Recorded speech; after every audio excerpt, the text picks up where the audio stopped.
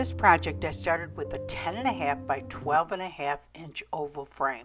And believe it or not, this was a brand new frame from the store. I had bought it to make somebody something, and I ended up not using this one and putting tape on the back. And when I pulled tape off of it, it took off all of the, the perimeter black color. And that's what I hate. That's one of the things I hate about doing glass art. Probably the only thing I hate about doing glass art is how the back looks and trying to make it look better.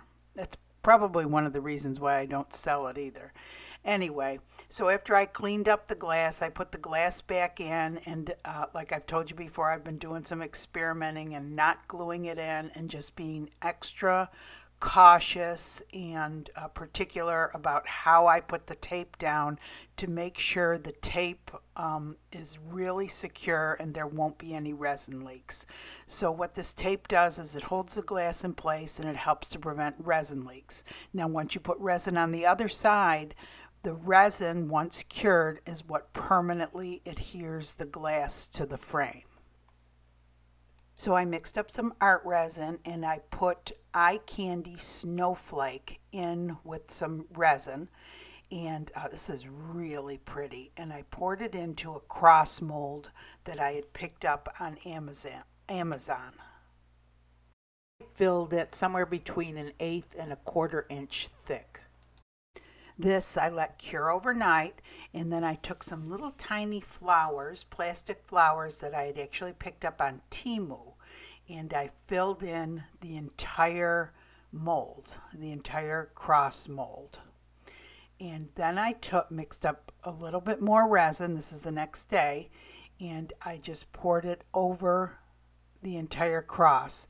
And I didn't totally flood the beads. The tops of the beads were all sticking out, and then I let this sit again overnight. The next morning I took it out of the mold and it came out fairly easily. I didn't have any problems with it sticking, and there was some little pieces of resin sticking up around the edges, which happens all the time when you do molds, and I was picking it off with my fingers a little, but I just got this deburring tool on Amazon. Somebody on my YouTube channel had suggested I use it. They saw me using a razor doing the same thing, and the razor is a little bit dangerous, I guess. So this works really well. The key to this is to do it right after you take it out of the mold, the next day after you pour the resin, because that's when those edges are softest, and that's when they will come off, the resin, extra resin will come off the easiest. After I was done with that, I took out my gold oil-based marker and I went around the perimeter, the whole perimeter of the cross, and I think that looks so pretty. And then up around the very edges you can see a little bit of gold too. So next I printed up on my Cricut Easter Blessings, and if you'll notice I have the frame up on 4 cups, and the reason I'm doing that is while I press, if I have this just sitting, there is no support for that glass, and if I press down on the Cricut design to put it onto the glass, it might loosen the tape.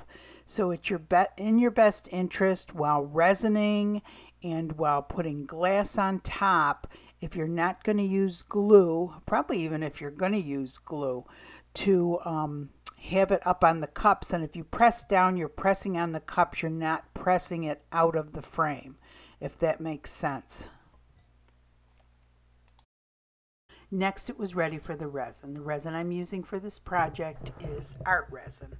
It's a 1-to-1 ratio resin. You mix slowly in a cup for 3 minutes, scraping the sides, scraping the bottom to ensure thorough mixing. I took everything off of it and then just went ahead and poured the resin on because it's the easiest way to do it if you don't have any obstacles in the way. I push it up all along the edges to make sure that it's covering that, and then I spread it around the middle. Next, I use the kitchen torch to get rid of the bubbles. And art resin does, it sometimes seem to have a lot of bubbles, but usually you can get rid of all of them with the torch. And the colder the resin is, I think the more bubbles it produces. So I put the cross on, and I'm not going to pour any resin off over the cross. It doesn't need it. And I did put some gold reflective glass on the bottom. This is from Amazon. It's real pretty glass. One side of it has the gold on it. And I did drizzle just a tiny bit of resin over the top because most of it is sitting on the resin, so it really doesn't need anything else to hold it. And then I did add a little more and drizzle a little more resin on it. Now when I finish a project, I come back every 15 minutes to check for glass placement, to check for bubbles and retorch if needed, to look for sediment and get it out with a toothpick if needed. I reposition stuff. I usually use a toothpick to reposition everything. And here I'm using a baby wipe to get rid of the resin that I've drizzled onto the frame.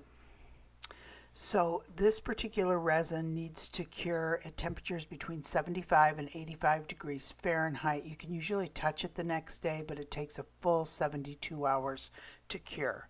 All resins are different. You need to read the directions for the resin that you are using. Hey everyone, I hope you enjoyed the project. I think this turned out so pretty. I love the way the cross turned out with the gold around it, the gold around the edges and on the sides like that. So this was actually a brand new frame. So I usually get my frames from garage sales or thrift stores, more from garage sales now as anything. But I happened to buy this for a certain project I was doing and I never ended up using it. And the thing that stinks is I had put tape on the back, and look what happened when I took the tape off. It took all that coloring. So I guess if I just paint it, that's one of the problems with the glass art, is you have to remove the backings and sometimes it damages it and it's a pain to try to restore it and make it look good, especially for those who are selling their art. That's another reason why I don't want to sell it, because it would be so much work. To me, this part is fun and this part is a pain. But anyway, so the problem, so I've been trying now just to put tape on the back instead of gluing it also. And most of them have worked. I've had a couple that have leaked. But I think what the problem is you tape it and then this sits, and when it's sitting flat, it's actually sitting on the frame. So if you put any kind of pressure down on the glass by putting glass on it or like the Cricut wording, you're actually pushing down and it can break the seal on the tape and cause it to leak, which is what I think is happening. So this time I put cups under it, and so any pressure goes onto the cups and not onto the tape that's holding it to the frame. So, and I didn't have any leaks at all with this. So anyway, I thought this was really cool. I just love these beads or these little flowers on the top of it. I think it makes it look so pretty. I hope you guys enjoy it. So if you enjoyed the video, go ahead and give it a thumbs up or a like. That really helps the channel. If you enjoy the channel, go ahead and subscribe. That really helps the channel. And the Facebook page, an amazing group of people displaying their beautiful artwork, very helpful. Any questions you have, and they have all different experience. So some people may have more experience with canvas art, and others with glass art, and others with stained glass art, some with molds, you know, all different things. So come join us there, and I hope you guys all have a great day. Thanks for watching.